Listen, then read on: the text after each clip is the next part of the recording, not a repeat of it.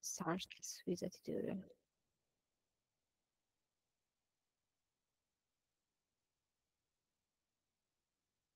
I need to share my screen. You can hear me and see the screen, right? Very good.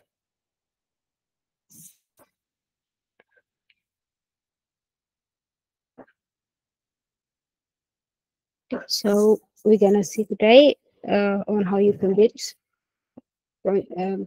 dashboard using Streamlit. On the afternoon, we'll see with React. So for now, let's focus on Streamlit. So Streamlit is a Python framework. So if you are familiar with Python, it wouldn't be hard to understand how Streamlit works. The same language, just a bit of a structure difference, which is easy to understand. So Streamlit helps you to create interactive dashboard. Streamlit Redash in Power BI is something there are other frameworks also. They are usually used in data science world to build dashboard. And one of them is Streamlit. It helps you to create interactive dashboard very easily compared to other frameworks. Is built on top of Python. Like I said, you can access Python environments, any Python package library. You can install it with Streamlit and access it within the Streamlit framework. So it's really easy to get used to. It's really an easy platform to showcase your work. So it's easy to display any data science ML projects compared to other web frameworks like React, Vue, and others. So the installation is simple. You just use pip install Streamlit, and you have Streamlit on your machine. Then create any Python module file, and after you're done with your project or whatever you've written, just run it like this, and you got yourself a web application that display your work. So as a demo, we're gonna see creating this particular dashboard interface using the Streamlit. I have put a lot of references here on Streamlit. One of the references we're gonna check out when doing this demo would be this one. So it's found on the Streamlit documentation.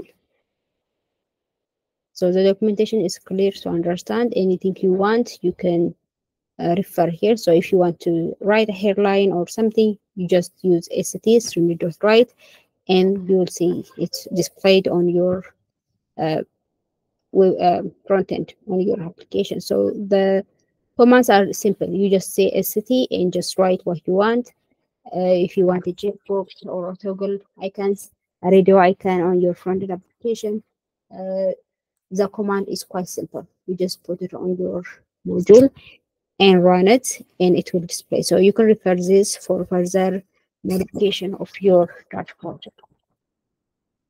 So let's see the sample example here. So I have here, I have created update.py, as you can see here. So we're going to refer this particular module. So let's run it right now and see. When you install Streamlit, I have already installed it. But once you install it and run Streamlit hello,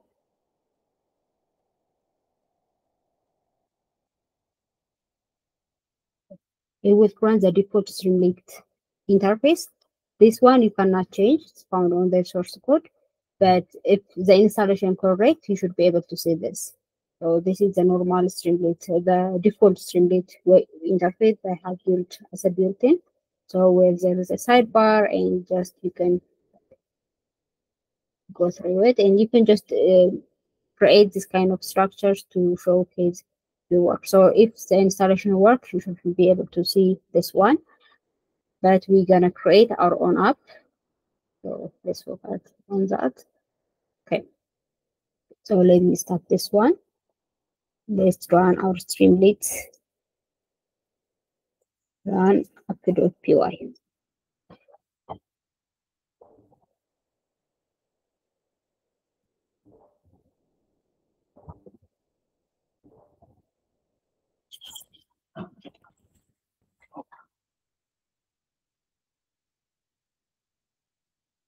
You guys are there, right?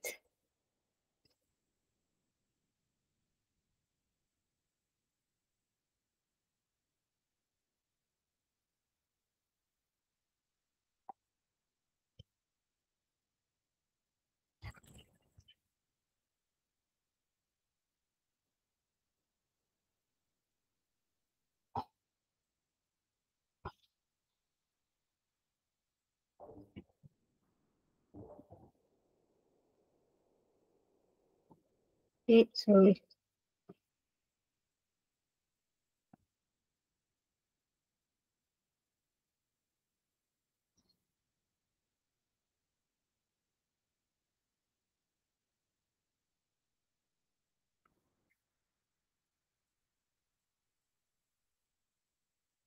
Oh my goodness, I'm connecting with hard disk, so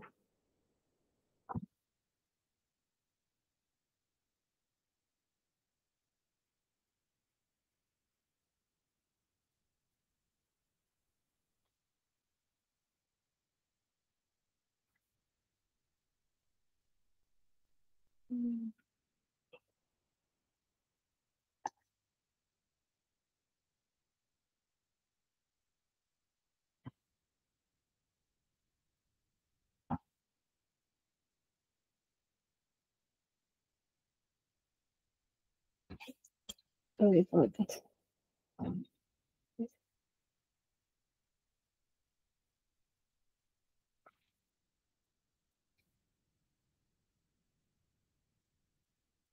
My PC is getting stuck.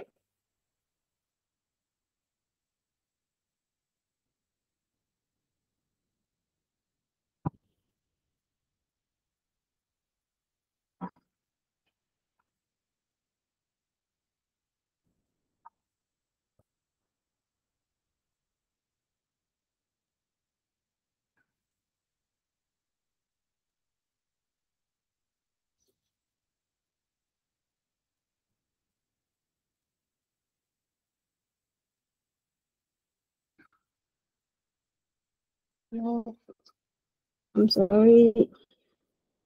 My battery is getting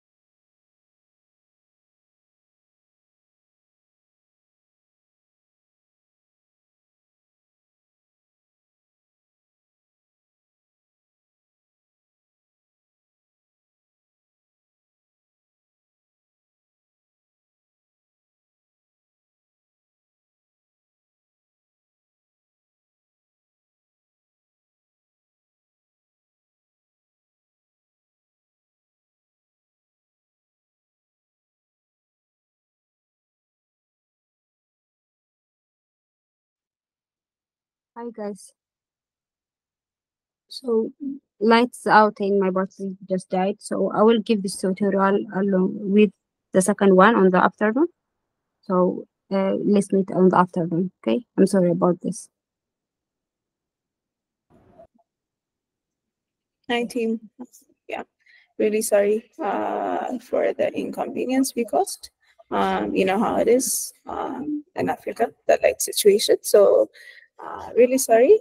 We will make sure to uh, postpone this tutorial at 1 p.m. UTC, I think. So yeah, I will make sure to confirm.